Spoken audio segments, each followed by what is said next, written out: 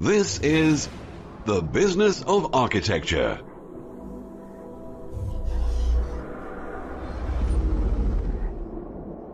Helping architects conquer the world. And here's your host, Enoch Sears. Hey, this is Enoch, and today we're going to talk with Greg LaVardera, architect. Greg practices just outside of Philadelphia, and today he's going to tell us how he's dominated the online space for selling modern, contemporary home plans online. He's a sole practitioner, and also he's going to tell us the lessons that we can learn from the Swedish home building industry. All right, Greg, well, welcome to the Business of Architecture. Thank you. Yeah. So tell us a little bit about who you are, and tell us a little bit about your firm, so people that say they've never heard of you before can just get a quick understanding of who's Greg. Okay, I'm an architect practicing in the suburbs of Philadelphia. I'm in the New Jersey side of the Delaware River, about 6 miles out of the heart of Philadelphia.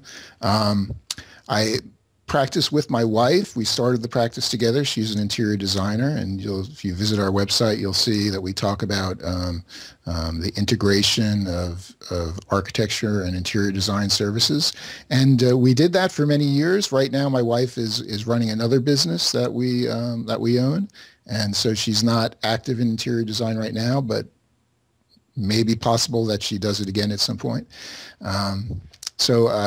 I have a small practice, sole proprietor. Most of my work is in light commercial and residential, new homes, additions, renovations. For the commercial work tends to be either small commercial structures or commercial interiors. And for your architecture practice, do you find that most of your work is local there? You're meeting with local business owners. Who's the clientele that you serve? Locally, more of my work is local homeowners. Sometimes builders I've worked with before will come to me and we'll do something together. On the commercial side, I've worked for a number of local businesses, a shopping center owner, a restaurant. There's a nonprofit organization in nearby Camden, New Jersey that I've done work with for a number of years, and very fond of their mission and try to help them as best I can while not punishing myself. Yeah, in other words, still feeding your family. Sure. But they're doing great things in Camden City, which is a city with a lot of problems, and they have a great mission, and I'm really thrilled when I can assist them with that. Yeah. Yeah, and so you are sole proprietor, and how long have you been doing your own thing? Wow. Okay, we set out. What year was it? I guess it was 1993. My wife and I left our positions. I took a temporary job with an architect close to home while she started the interior design practice. And the following year, in 1984, I joined her. So tell me, how many years is that, Enoch? So you said 1983? 83 and 84, yeah. Oh, wow. Well, it's 2013, so that'd be 10, 20, 20 30 years. years. 30 years. 30? Yeah, so the 80s, the 90s, and then the 2000s. 1993. 94. So I dated you. I added 10 years to your life there. Yeah. 20 years is quite enough. Yeah, so that's interesting because there's one point you go past this point when you start your practice. It's like, oh, wow, I've been working for myself longer than I've worked for anybody else I've ever worked for. And then you turn around one day and you're like, oh, I've worked for myself longer than I've worked for any other person all put together. All this time has gone by, and it's like you end up unemployable eventually. Only to yourself employable, right? So what are some of the challenges? You've been doing this for 20 years. How long did you work for other firms before you set out on your own? Well, let's see. I graduated from architecture school in 1983. So I basically worked for 10 or 11 years before we went out on our own. So, I became licensed, within the minimum amount of time. Back then, you could do it within 3 years. There was no IDP. You sort of kept your records yourself and gathered them all together right before you applied to take the licensing exam. So I got my license in 1987, continued to work for other offices, some great architects I worked for in Philadelphia. And I guess it was by, late, 1992 or so, my wife and I thought, we ought to, it's time for us to try this on our own. So, what was the primary factor that caused you to make that decision? I guess it was just a matter of wanting to pursue my own goals. You as you're working, you become more and more competent, and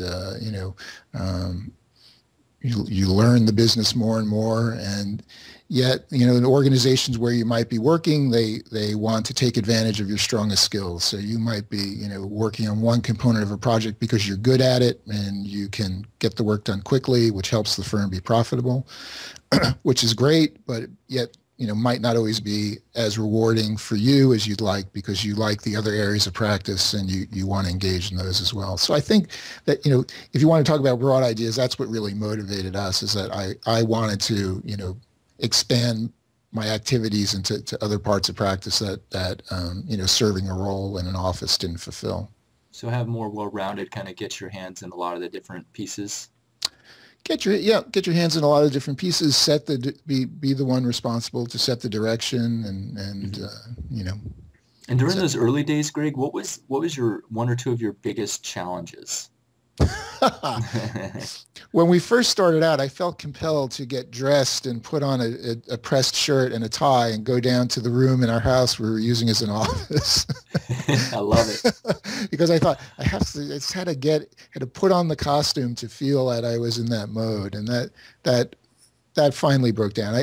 I never sort of regressed to working in your bunny slippers and bathrobe. And you hear people that, because there's a lot more of that sort of working at home happening, in the corporate world now. I mean, that's that whole question of how you manage your time when you're working away from the main office is a big popular question. But I never sort of fell all the way to that point. But now you see, I just dress more comfortably, and I don't think I have any more of those clothes anymore that I used to wear. So was that one of your biggest challenges?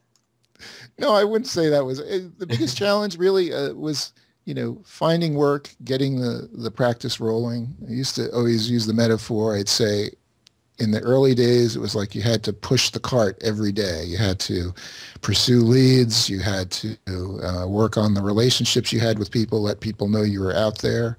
And then as you get further along, you find that the cart is starting to roll and you have some momentum, and people remember you and come back to you. And so, you start to find that work comes to you. Yeah. Now, the upside of that is then eventually you get to a position where the cart is rolling and it's very, very hard to change the direction it's rolling in. And I sort of went through that at one point, which led to me making some changes, in the practice, and taking on some other challenges, which did in fact, sort of change the direction. And well, that's interesting, because a lot of times we talk about when we're starting our business, we want to identify that target market so we can do the kind of work we want to do. Because ideally, all architects are doing what they love. And so it sounds like you were doing some kind of work, whatever it was, that you didn't want to do as much as other kind, and so you made a transition there? You might say that way. I mean, I think, you succeed at a certain kind of work. You're good at it, and the people that you're doing that work for may realize it and return to you, and you start doing more of it. And, so after a while you find wow, you're doing a lot of this kind of work, but now you're having trouble getting perhaps another kind of work. Yeah. So for me, it was at a point where I'd say I was very facile with home additions, renovations. I was getting a tremendous amount of those, from small to significant, and contractors would refer me, past clients would refer me to friends, and that's how that starts to roll. But then at the same time, I found I was approaching clients that were interested in a new house, and I didn't have houses in my portfolio because that wasn't the kind of work I was getting and repeating. So, at one point I decide, well, I need to do something about that. I have to, get houses into, complete houses into my repertoire so that I can evidence to people that, yes, I do that. People would have, sort of gross misconceptions that, I remember a potential client saying to me once, like, "Oh, well, you're not a house architect. You don't design houses." And I was like, "Whoa, what does that mean?" I've never heard. They didn't talk about that category of architects being one or the other, in architecture school. So, Yeah. But there's people have misconceptions, or they have their own understandings, which may or may not, be based in reality. So, Oh, absolutely. yeah. So that was like, that was a product of that momentum. Yeah, the practice was succeeding, but it gains momentum in a direction and actually becomes hard to turn the wheels. So that's something else to be wary of. Yeah. Now, when you were basically, what advice would you give to someone who's starting out 20 years ago, if you were 20 years ago and, trying to get that ball rolling in the direction they want so they don't have to make a course correction later? What advice would you give to I don't know if you can really anticipate that. I mean, if you can, great. But I'm not coming from a place where that was, so easy to do that you could, get the cart to roll exactly where you wanted it from day one. I mean, when you're starting out, you want to take on work, you want to generate cash flow. If you're aspiring to a larger office and you're going to have employees, you're going to have payroll demands, and so you may or may not be in a position where you have to take work that you may not feel is ideal or desirable. Because you're going to have cash flow demands in your business.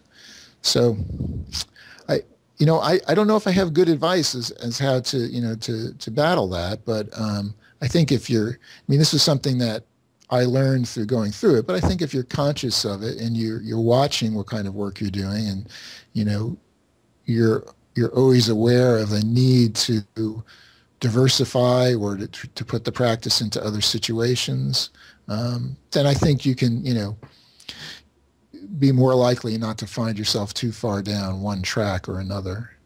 You bet. Now, I found that there are certain sources in those early days, there are certain sources that are easier to find clients and sources that are not as rich. In other words, some networking or marketing activities produce more results.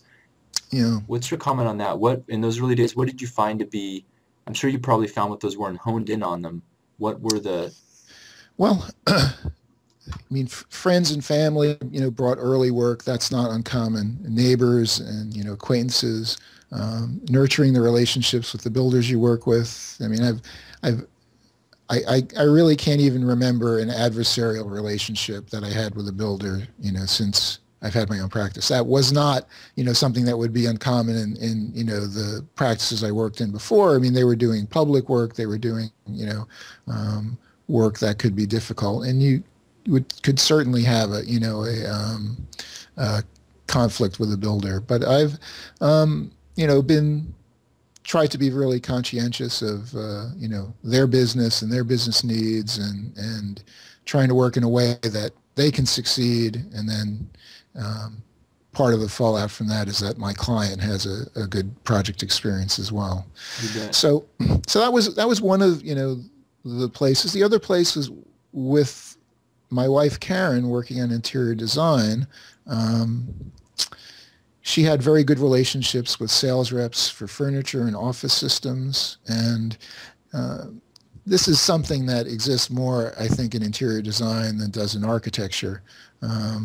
But those sales representatives were a big part, I think, in spreading the word that we had a new practice, and some early clients came through contacts we made through them.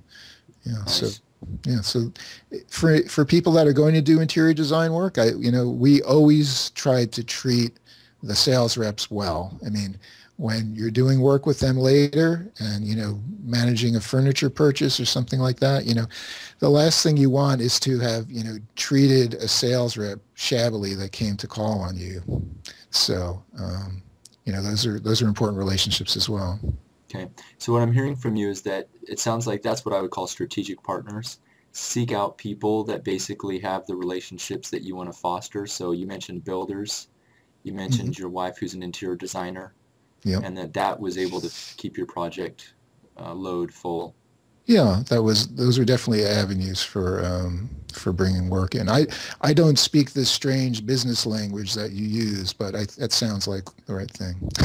Sounds good. That's right. Basically, just people who deal with your your clients, you Yeah. know.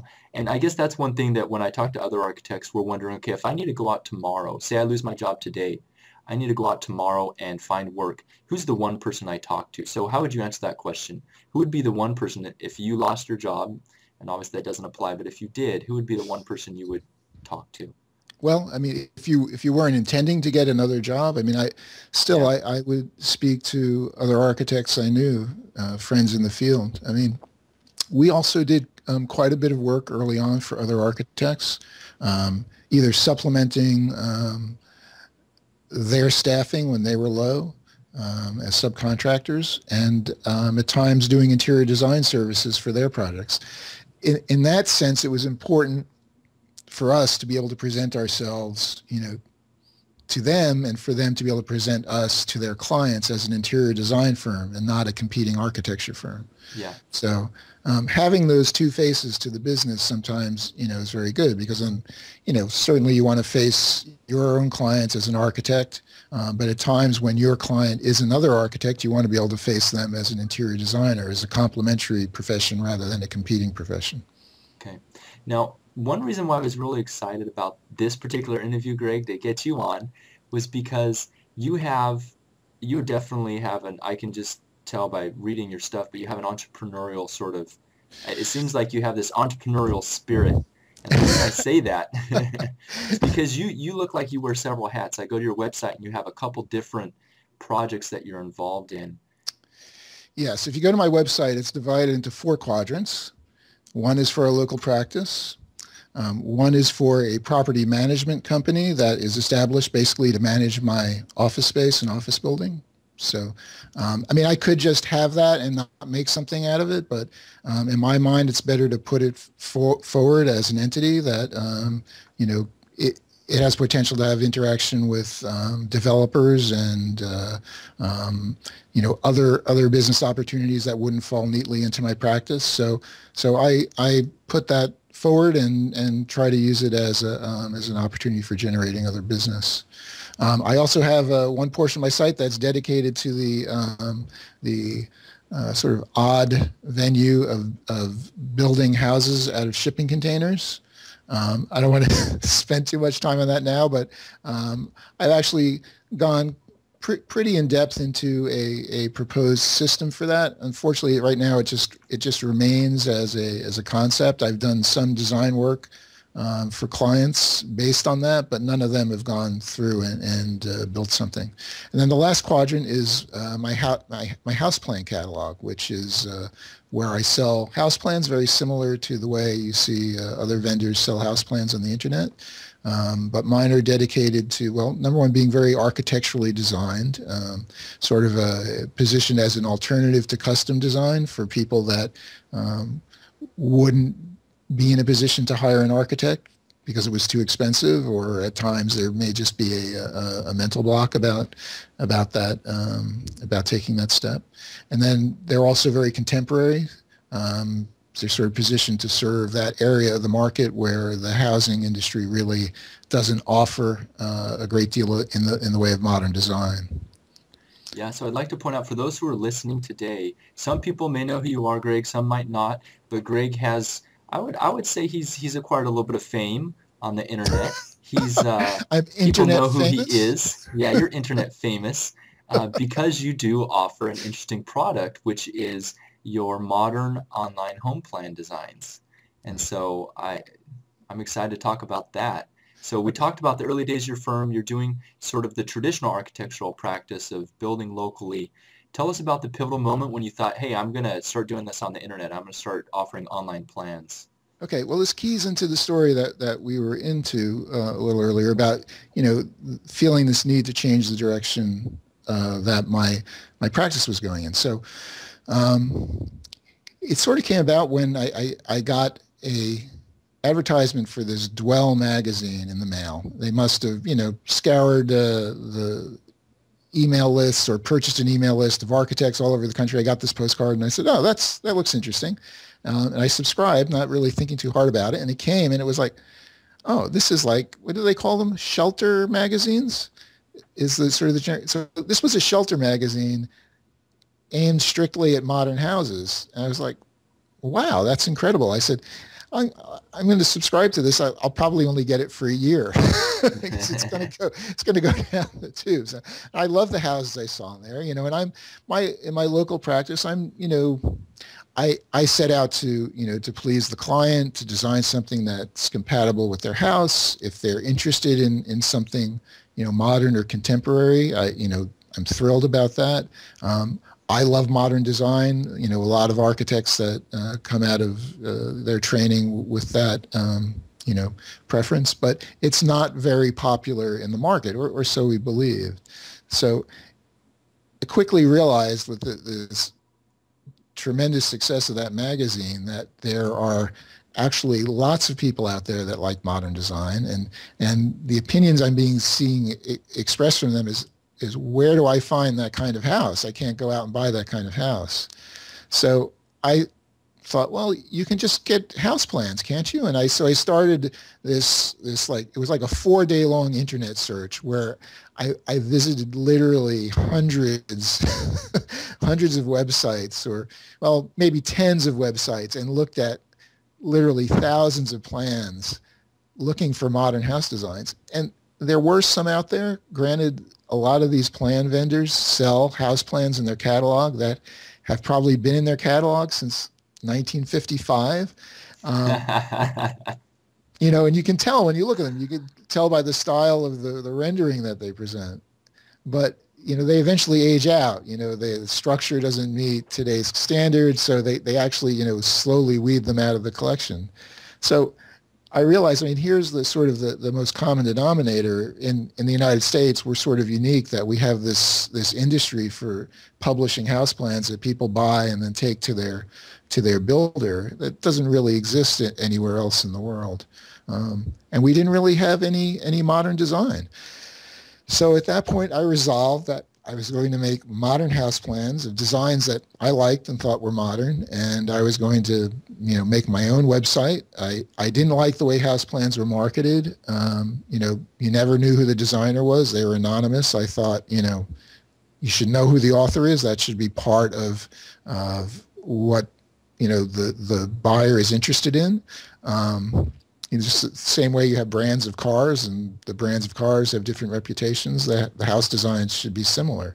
But you would see, you'd have these bottomless pits of mediocre house designs, and they were indistinguishable. You don't know who designed them. They don't tell you who designed them. They don't tell you any story about what is nice about the design, where the idea for the design came from.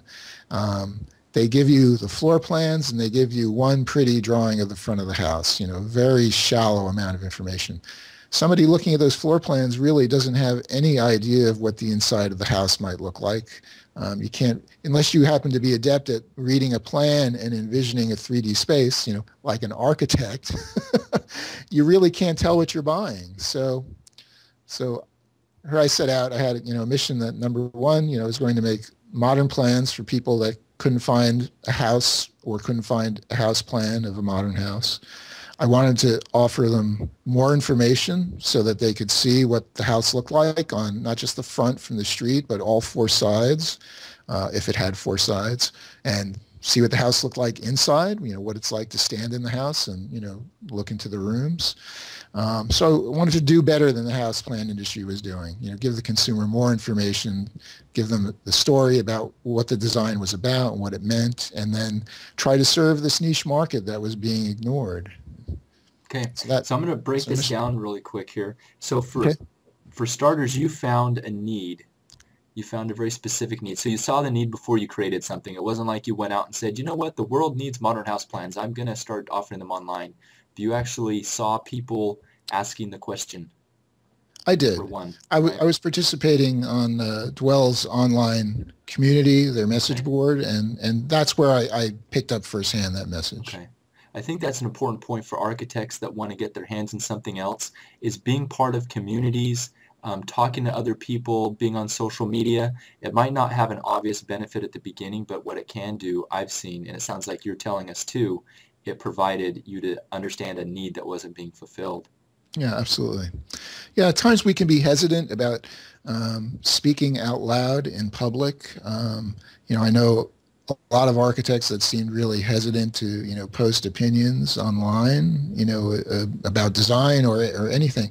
And I suppose there is some risk to that. I mean, there's always many different opinions out there, and favoring one opinion can alienate another. But I haven't found there really to be any bad fallout from, taking a position on something that is an interesting, subject to have a dialogue about, like design. Yeah. So how hard was it? So you had the idea. You said, okay, I want to do these modern house plans. And then you're faced, to me, it seems like an enormous task. You're not a web designer. How do you get a website up? How do you start selling those? How do you do your payment processing? How hard was it to figure that kind of stuff out? Well, it wasn't easy. It wasn't impossible, but I'd say that the end result is that it was more important to go ahead and do it than it was to do it absolutely fantastically right at the start. Does that make any sense? You bet it does. So I probably spent a year working on the first designs and getting the first set of construction documents prepared. Now, like everybody else, I have a full-time job, so this was work I was doing in the evening when you might otherwise be pursuing, personal interests. Or luckily, I could do it and spend time with my family. I would do it on the laptop, in the living room in the evening. But yeah, it took a lot of extra work to create that. And you mentioned the website. Yes, I had very rudimentary, skills with HTML. And what did you custom hand code your website with HTML? Is that how you built it? I did. The first one I did. Okay. And it was okay. It worked, but it wasn't particularly professional looking, and it's been updated since then, and it looks much, much better now, although still perhaps lacks the edge that you would get from working with a professional web designer. But, my own web skills have come up. In the second version, I created a template using a free web page builder that came on my computer. And then instead of really coding the whole site in that template, in that software, I created a page template that then I ended up manually coding. So, okay. And what's that modern design house plan site so people can go check that out? Well, it would be lammydesign.com, which is my URL for all my sites, and appended onto the end /plans. Okay. And that will land you at the homepage of my catalog. Yeah. Okay, so, and you have a number of, how many houses are you up to now in your catalog? Good question. I mean, are we talking 10, 20, 50? It's between 15 and 20, I think. I don't recall exactly. Okay. I should know that, shouldn't I? Yeah, there's some houses, there's like several versions of the house that's very similar. For instance, one design, there's one that is steel frame, there's one that's a wood frame. So, so there's multiples of that, but those variations came more easily than creating a new plan from scratch. Well, one thing I see, and I definitely have to say about your homes, that I personally love the aesthetic of your buildings, and I love the homes. They seem to have a lot of integrity in the materials, a very contemporary modern design. I know that it's not what every architect likes, but I think that you do have some exceptional design. So thank you. I hope others That's get very an opportunity kind to of you, coming from another architect. That's what we all look for, right? Within the house designs, I mean, I have to say that I've deliberately tried to treat them as a brand. I mean, the same way that you would look at, a Mercedes-Benz has a distinctive grille and something that you recognize in all their models. BMW, they all have what do they call the kidney grills. So the house designs share some common elements that you can pick out in house to house. Some of it is the pattern of the way window units are put together to make larger windows. Others are the details of an overhang or the way a front porch is added onto a house. And so those elements sort of become design building blocks, and a wide range of houses then are built up out of those parts. But the houses are all of a family. When you look at one and look at another, you can say, oh yeah, I mean, you see how they hang together. Now, within that, I've gone past now, I've started to create different collections where I can sort of expand the variety, because of course architect, I get bored with pursuing one kind of design theme. And so this is the way that I'm branching out. So there's what I call the original collection, which were the house designs that I launched the site with, and I've expanded since then. And then I have new collection, which I call the X-House collection.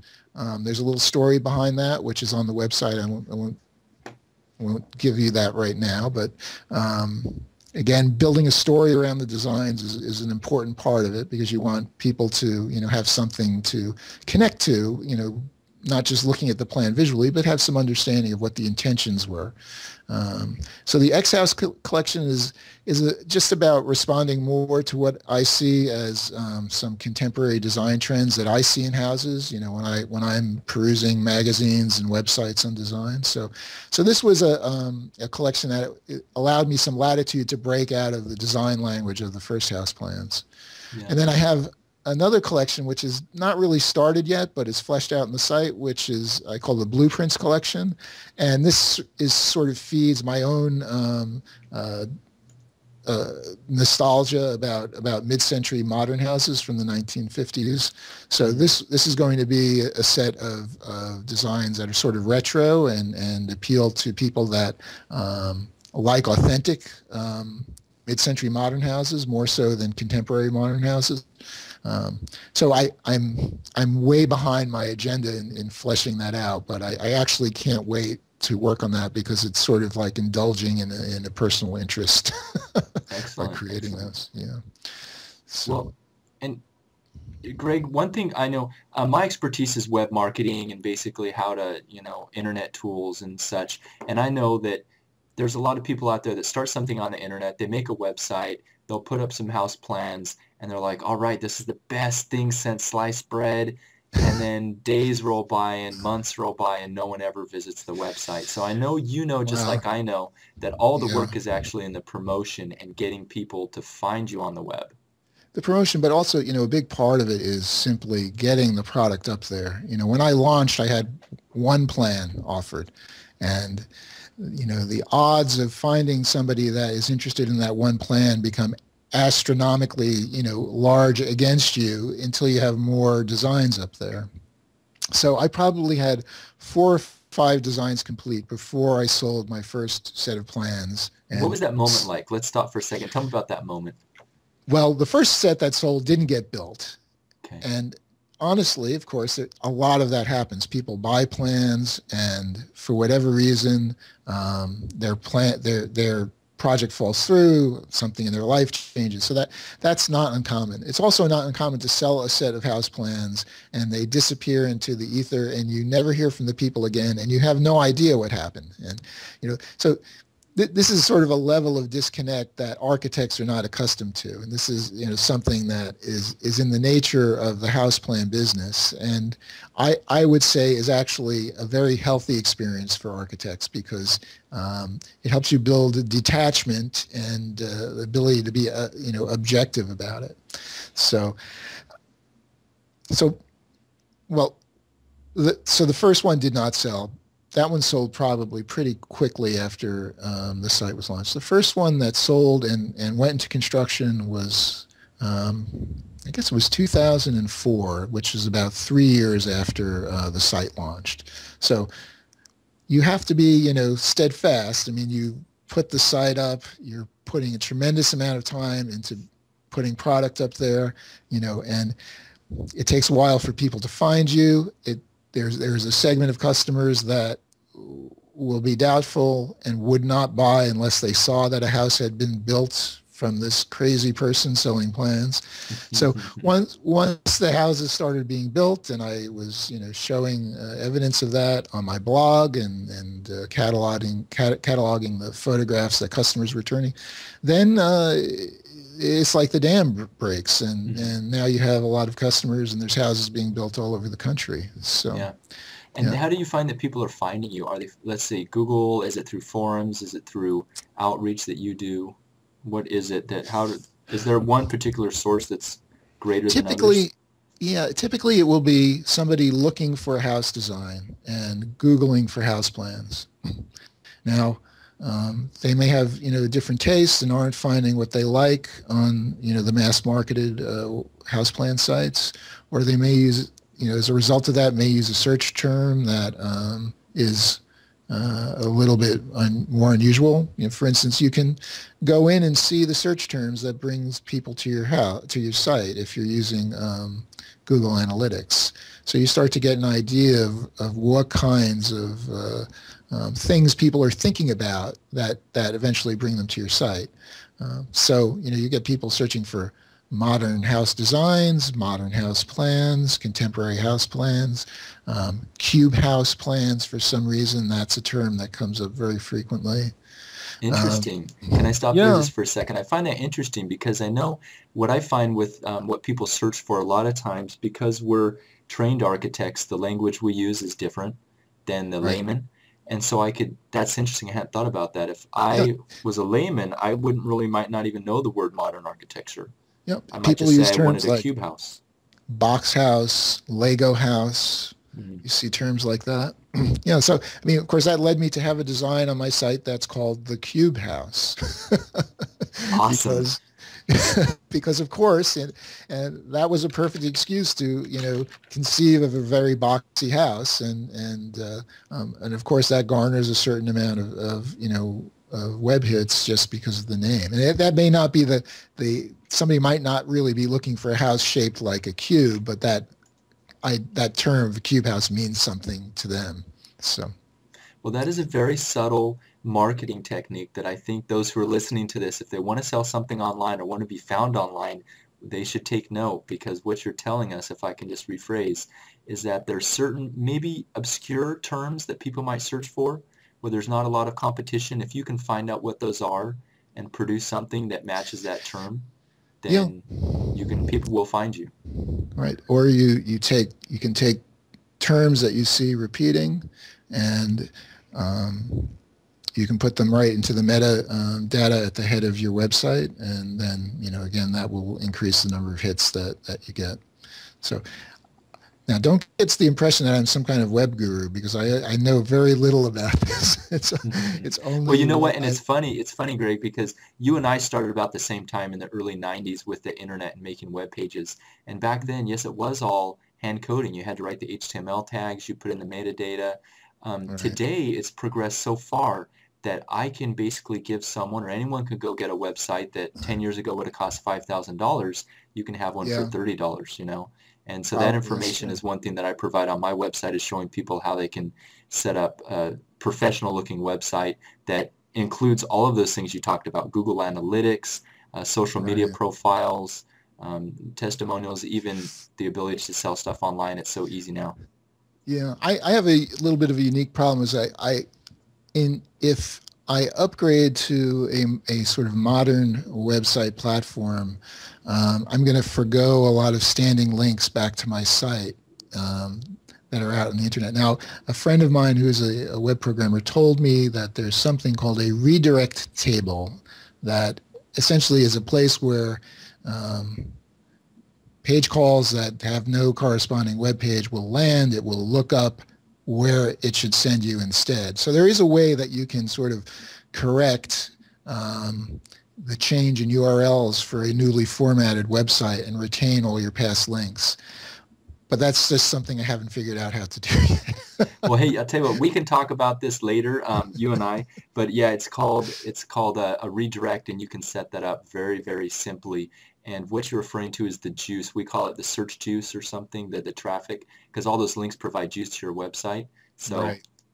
You don't want to just cut those off and throw them to the wind. that would be throwing out years and years of hard work, as you Right. So know. that's why that the sort of the sort of mediocre structure I gave to the website early on is still there in the bones of my site, because you want those URLs to still work. So Absolutely. Absolutely.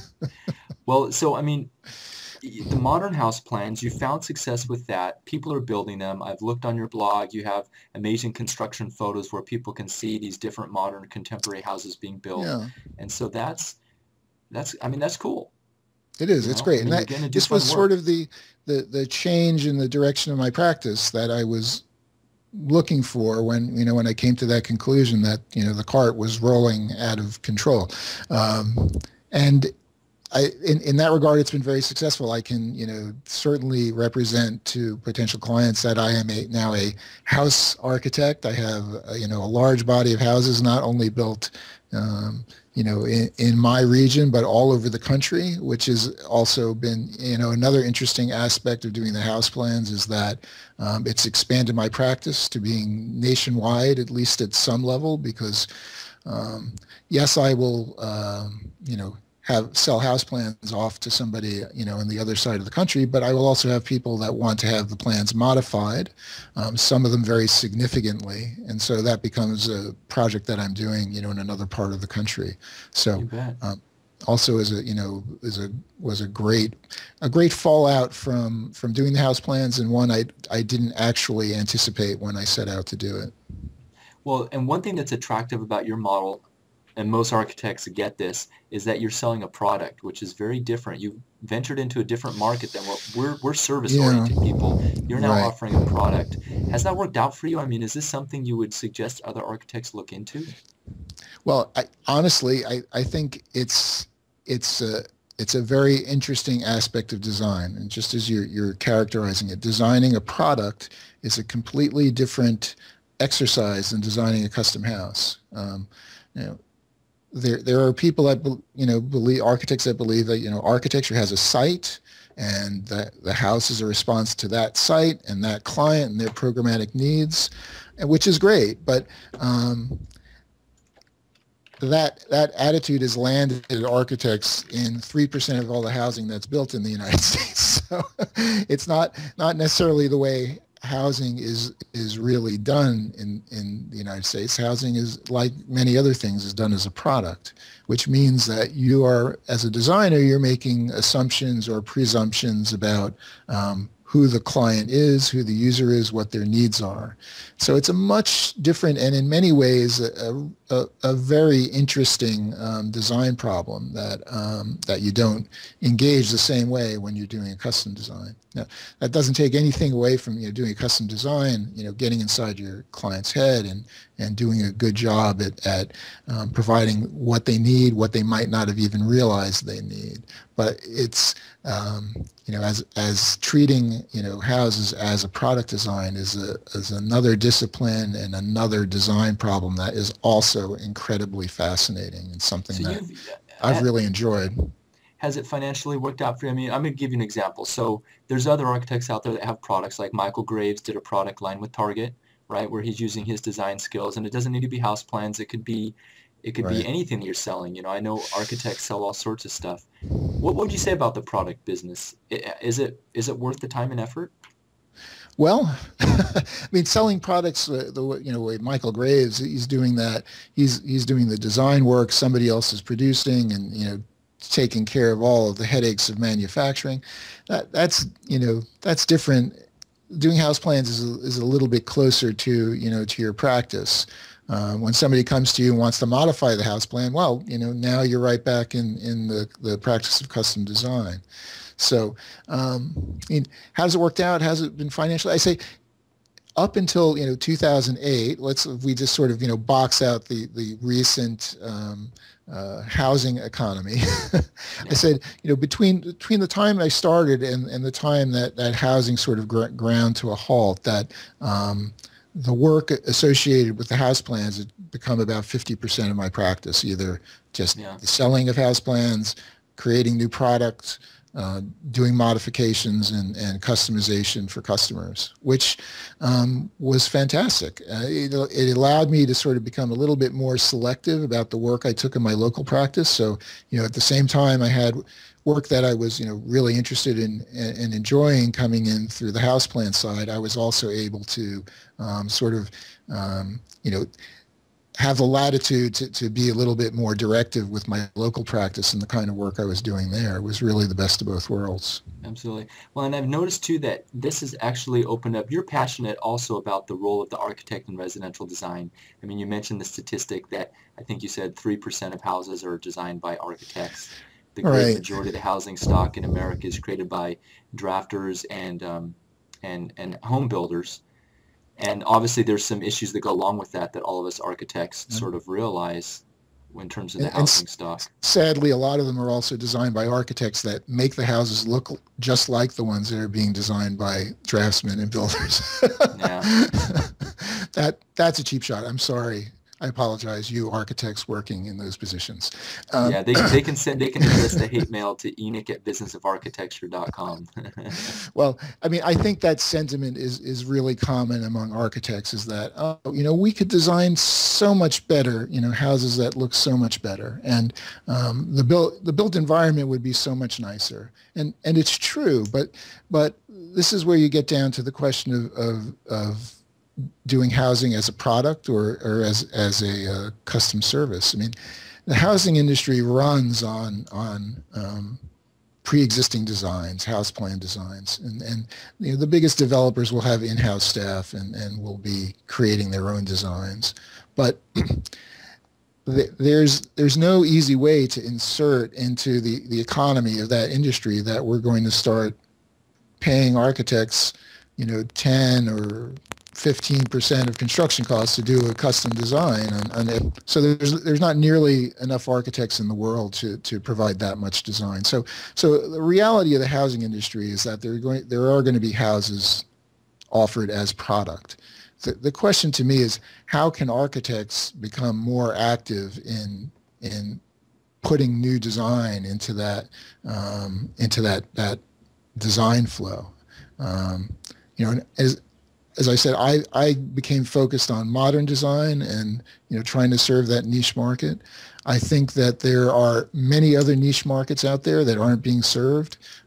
We have a long heritage of residential building in the United States, yet if you wanted to go out and buy a new house that looked like an authentic colonial house, you really wouldn't be able to find it. You find these elaborate gabled McMansions, but nothing that sort of has the modesty and authenticity of a genuine colonial or federal style house. So there's people out there, of course, that really love that kind of home. Some of them would only buy an old authentic home, but there's many others that really like that kind of home but don't want the headaches of having a really old house either. Or they may be relocating somewhere and they have to buy a new house. So there's other niches like that. I mean, you said to me earlier, you described your own house as a California bungalow. There's thousands of fans of California bungalows. There's even a magazine in the United States dedicated to bungalows, an entire magazine that's been published for years. And so the fact that you can't go out today and buy a new authentic bungalow seems like a gigantic failing of our housing industry to tap into these niche interests. Yeah. But architects can tap into them. So, and I would say, going with that, obviously we don't want anyone competing with Greg because he's number one in the modern house designs. But I think what you're pointing out here is that there are probably 100 other niches that other architects listening to could fit into. Absolutely. I mean, like you said, if you could create a website based around a federal style or a colonial style that was more true, that had something that's not out there. So there you go, architects. There's millions of dollars waiting for the lucky architect who wants to throw together a website. Well, here's the thing: is that people will buy those plans and build those houses. Some builders will see it as a great opportunity to exploit that niche, and what will happen is then you start to have the people who are early adopters or who are fans of those houses or those house styles will be the early customers. But as they build houses, and if you are doing your job and promoting it on the internet, more people are going to see that, and they're going to say, well, why can't I get a house like that too? And why do I have to pick one of these goofy looking gabled McMansions? And so, more and more people will find they're able to do that. More and more people will see people doing that. And then, basically that's how tastes change. And that's how it works. Right. Now, Greg, also you've been creative in the delivery of services, right? So you've branched out and you're doing online plans. And in the same way, you've also been creative in thinking about how houses go together. Right. You have very strong opinions about more efficient ways of building. So let's jump into that topic. Okay. This is really interesting. Well, going back to before I had my practice, the last architect I worked for was Susan Maxman Architects in Philadelphia. And I don't know if the architects out there recall, but when back in that time, she served as president of the American Institute of Architects.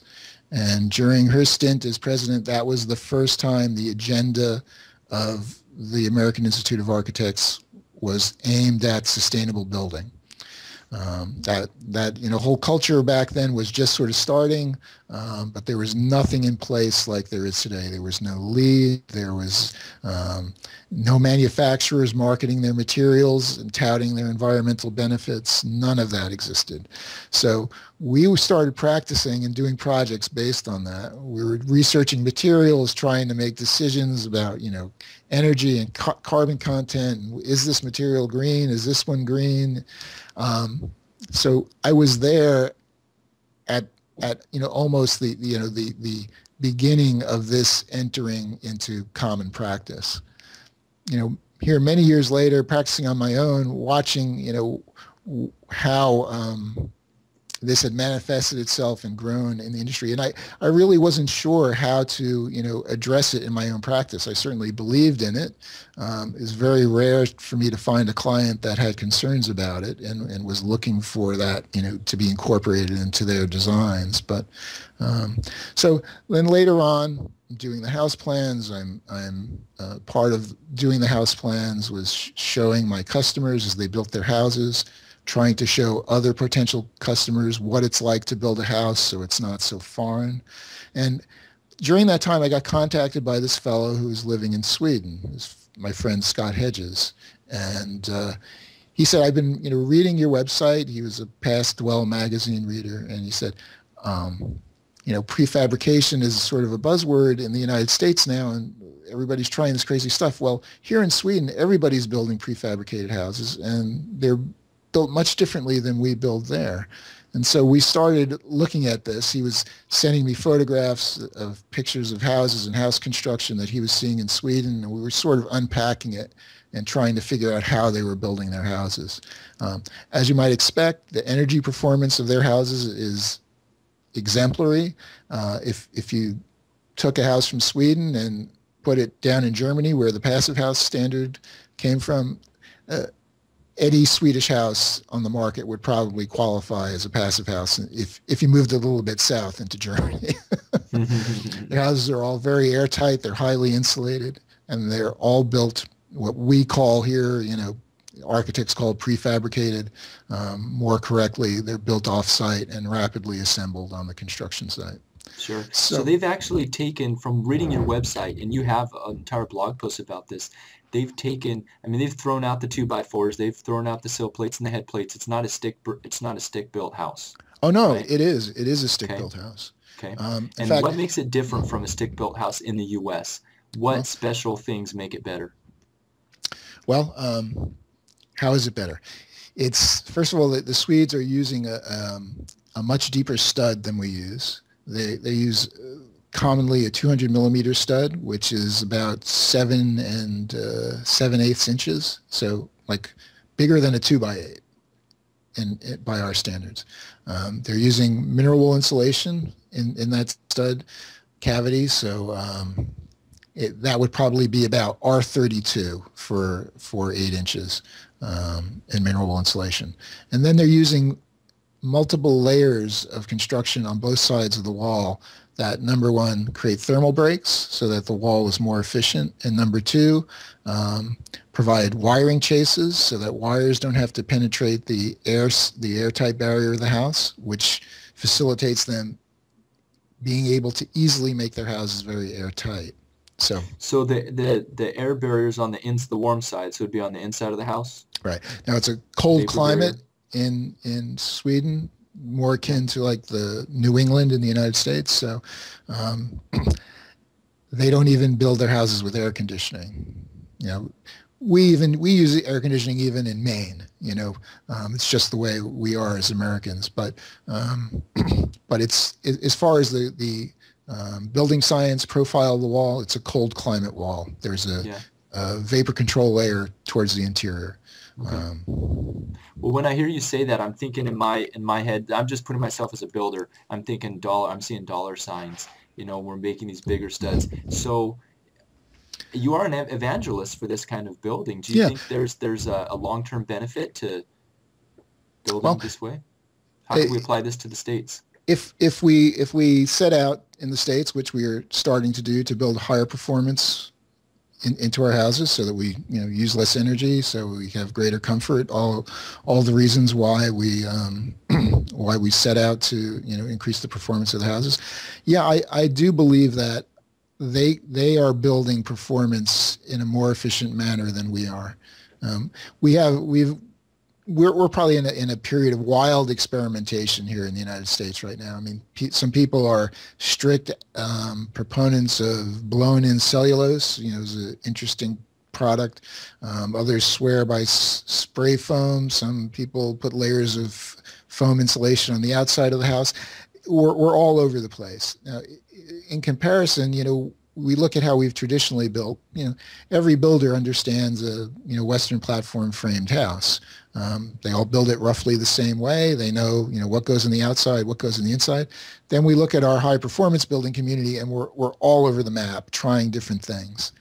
So I look to Sweden. We were building houses very similarly, up to the mid 1970s when there was a oil crisis. Are you old enough to remember gasoline lines? Very, very. Yeah, I was pretty young. Well, so barely. That passed, and what happened? We were concerned about solar energy for a while, and Jimmy Carter put solar panels in the White House, and Ronald Reagan took them off.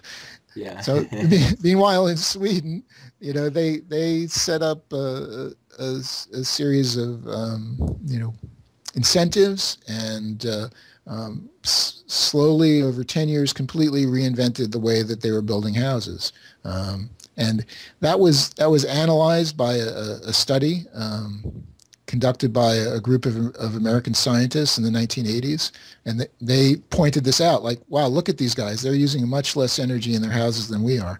Okay, and now another 20 years have gone by, and they've gotten even better at it. Things that they were experimenting in the 1980s are like down pat now. So we look at them, there's 30 to 40 years of experience of building high performance houses. It's just sitting there waiting for us to tap into that. They're not playing around with all these different types of techniques, sandwich panels, sprayed insulation. They've gone very linearly from what we used to do. Their houses are still built very similar to ours. They've increased the depth of the studs. They've added layers to create, we're calling a Nordic layered wall system. Yeah. And so they've brought up the performance significantly while still using all of the trades and practices that we traditionally used and are still using for the bulk of our housing. So they're using mineral wool, but the insulation is bats. They're installed in a very similar manner to the way we install insulation here. There's no need to retrain people. There's no need to engage with new and unknown subcontractors. These are all like the kinds of objections that builders might throw at, I don't want to try that new. I have to hire a guy. I've never worked with him before. How do I know he's not going to cheat me? I don't know how much time that's going to take me. I don't know how to put a price on that. You know, all of the sort of traditional objections to trying something new start to go by the wayside. Now, granted, there's more layers, there's more labor, there's more material. That costs more. Yeah. In the end, though, what you need, though, is to be able to say that the amount of energy we're going to save out of adding this performance to the wall is going to, you know, be paid off through less cost in a given number of years, and then after that additional cost is paid off, the house is going to continue to perform better and to, you know, return more money to the owner, or we should say not spend the owner's money in just maintaining it. So sure, well, it's a long-term investment. Now, absolutely. I know there are builders, there are developers that listen to this podcast. So here's what it boils down to, Greg, and this is I'm asking you as an expert in this field. Okay. Do you think there's a market for if a builder out there, he wants to differentiate himself, he wants to do something different and make some money and do something noble? Is there a market for this type of thing? Do you think it's feasible? Yeah, there's absolutely a market. I mean, more so now today than any time in our, you know, recent history. We see, you know, the explosion of LEED, how LEED is used as marketing leverage to distinguish properties and projects to sell them. There's many people that are interested in the environment, and you know, they go to the grocery store, they'll pick the organic mustard just because it's there. In a similar way, if they were presented with an equal choice of buying, you know, a house that was better for the environment or a conventional house, they would likely choose the house that was better for the environment. You have to remember that in most situations, people are not presented with that choice, and so they can't choose an option that they might be more warm to. Great. Well, I think if there's any budding entrepreneurs in the audience, or any architects that want to go into building, I think we provided some really good information for a couple of markets they could go into and make a killing, because Sure. It's all about differentiation. Sure. You know, offering something like that. Yeah. So, you know, part of the reason why the Swedes are so successful with this is that they're building these walls indoors, and the United States, you know, we have the carpenters there, they frame the house, and you send them away, and then the next day the insulator comes, and then when he's done, they go away, and, you know, the drywall crew comes.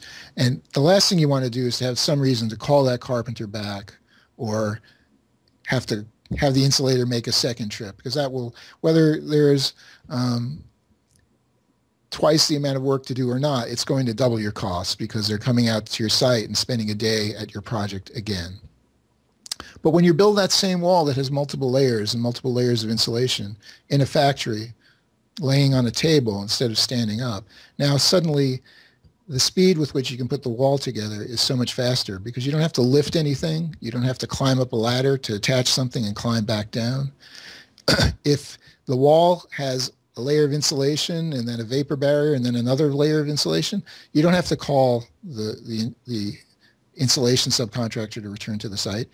The guy's there. He's working at the next table. So he just comes over when that work is ready to be done again. And so they're putting much more value in the wall for much less effort. And so, you know, in Sweden, you have some people buy big houses, some people buy small houses, but all of those houses hit that same level of performance. Okay. So, if someone wants to run with this, Greg, would you be available to consult? Because I know you have a lot of knowledge in this area. Well, I would love to find somebody, you know, interested in, you know, creating a house factory, you know, around those technologies. Yeah, and we certainly have the capability of helping them create that. But that's, you know, this seems like an early stage in this market in the United States for me to find somebody that's ready to do that. That would be a very, you know, far-looking entrepreneur that was ready to do that.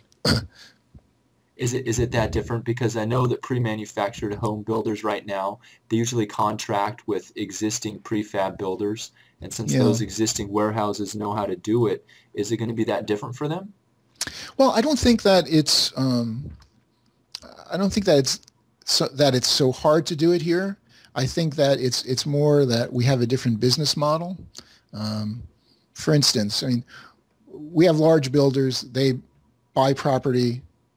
They improve the properties so that houses can be built there. They build the houses, they market them, and they sell them. Right?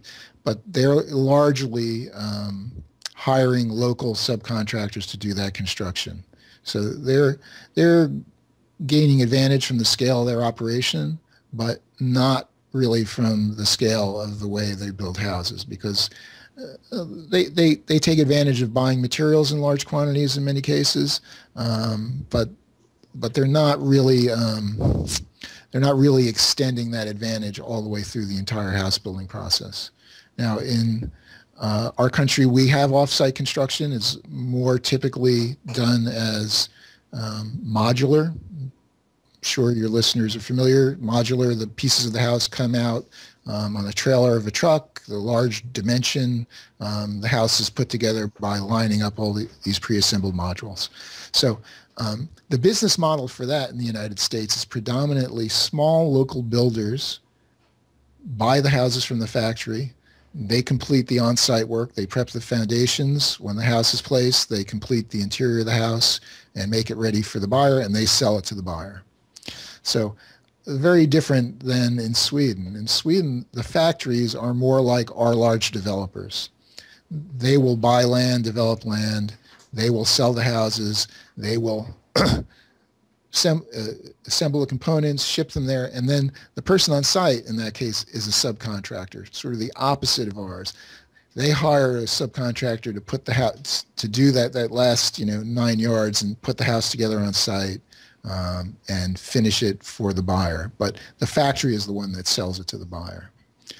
So, interesting. Yeah, so it's a different business model than ours, and our large builders sort of protect themselves from the market, and most of the labor in developing and building houses that way is in your workforce, and because they're all subcontractors, they're protecting themselves from downside of the market, having to let people go, having to hire them back. When you are operating the factory, you have those people on your payroll, but the fact is that you can build the same houses with many less people, and that sort of mitigates that risk. Okay. Well, Greg, how do people go to find out more information about what we've covered today? Your firm, online modern house plans, and Swedish building design. Okay. Well, from my website, lamidesign.com, you can explore the four That's quadrants. L-A. Could you spell it for us? Yeah, it's LAMI design, DESIGN.com. So if you want to look at projects I've done in my local practice, you click on the upper right, and it's organized by house additions, house renovations, new houses, commercial projects. And I have some of my favorite projects posted up there. Then if you're interested in the house plans and this talk about the Swedish building, well, you can go into the house plan catalog. The link is there. You can explore the houses, look at images of the designs. There's a link on the homepage there to Flickr, where you can see a whole bunch of photos that have been sent back by customers of building their houses. If you're interested in the technology on the Swedish houses, you would go from my house plan catalog to the blog link that's there. And on the blog, there's a number of resources. There's diagrams and explanation of Swedish wall construction that has been translated to American materials. So I call that USA New Wall. That came out of actually a comment from a reader who called it a new kind of wall for the USA, and I somehow ended up with that as the title. And then Swedish platform framing, which is shows how the Swedes have altered our conventional Western platform framing in order to get better performance. So there's a good deal of information about that. And if you want to sort of read the whole history of us unpacking what was different about construction there's a category in the blog called Letters from Sweden.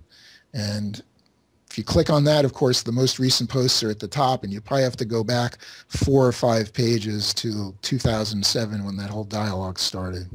It's pretty deep into the blog. So there you have it. Great. Well, thanks, Greg. Any parting words for the architects about the business of architecture?